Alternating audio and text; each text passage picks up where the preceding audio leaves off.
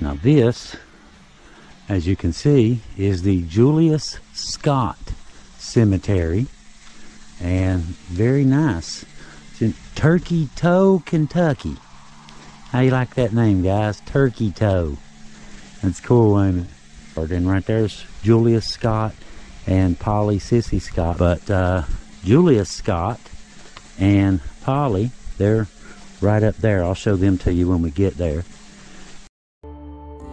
Julius Scott was born the third and youngest child of Henderson and Vicey Varley Scott of Pond Creek, Kentucky.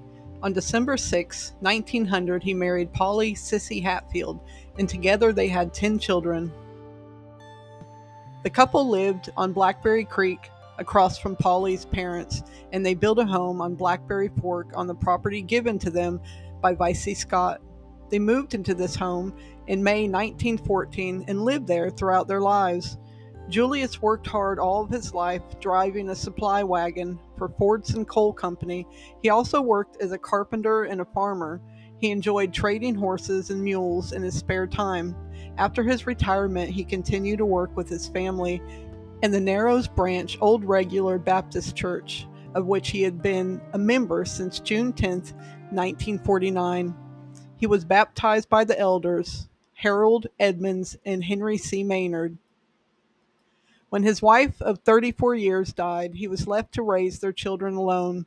Since he never remarried, during the last 20 years or more of his life, he suffered from diabetes.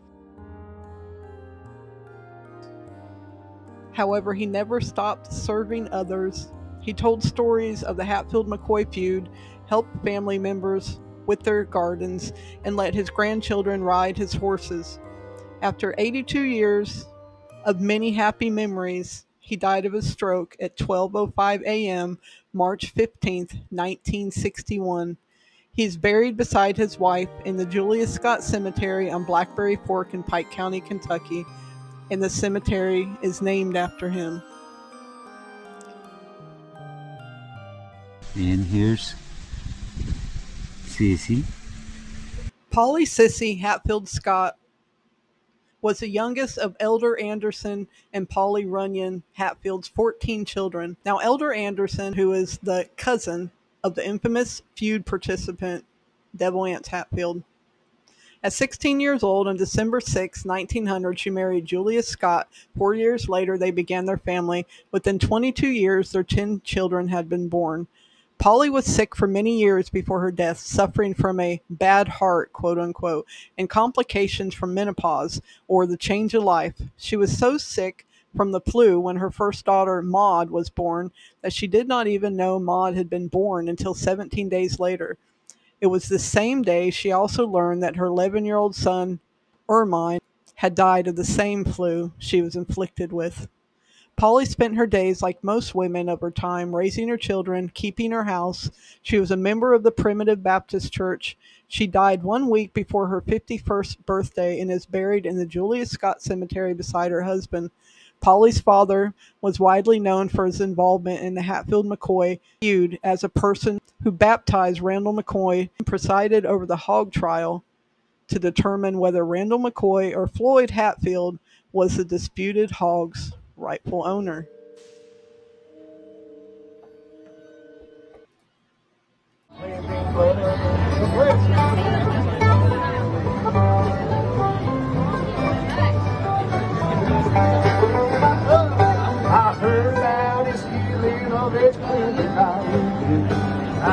This memorial meeting that you're looking at has been going on for more than 70 years, and it is always the third Saturday in July. It is the Julius and Polly Hatfield Scott Memorial Get-Together, and they do it at the historic hog trial cabin, which once belonged to Preacher Anse Hatfield, the cousin of Devil Anse Hatfield.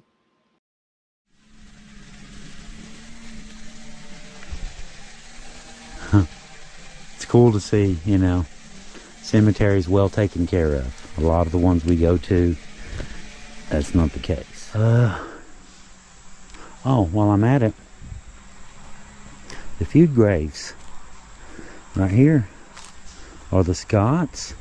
There's Julius W. Scott 1878 to 1961. And here's Sissy right here. And there's another feud grave right here as well. This is Henderson Scott. Also a feud descendant. Now, shot in the leg, huh? Imagine that.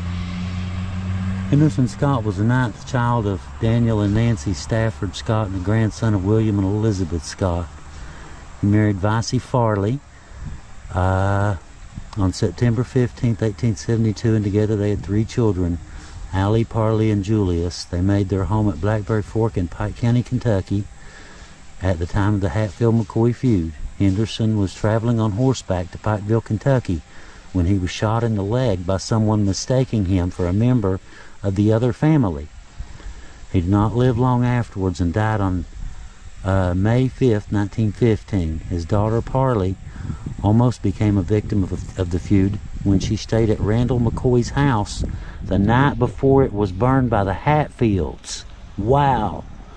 Henderson's wife Vicey died on March 7th, 1924. They are both buried in the Julius Scott Cemetery.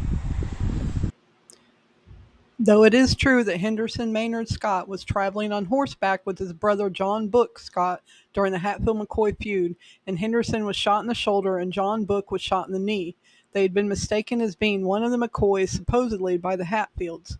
Even though that is true, I looked up his death certificate, and I did find that on April 26, 1915, he was accidentally hurt when he was struck by a rolling log. And then he died from that rolling log May 15th, 1915. So he didn't technically die from the gunshot. I am a stickler for facts because at the end of the day, they matter. Wow. Real history, guys. Real stuff right there.